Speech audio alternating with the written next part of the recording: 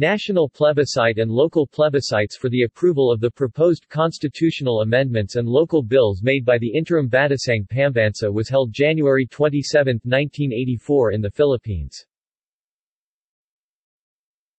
Constitutional amendments. The majority of the Filipino people voted yes to the terms and constitutional amendments. But several opposition politicians, like José Diokno and Lorenzo Tanada, called for boycott. Below are the constitutional amendments as a result of the plebiscite.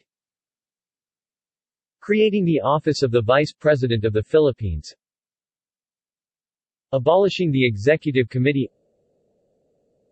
Elections for the regular members of Batasang Pambansa by provinces, highly urbanized cities and districts of Metro Manila.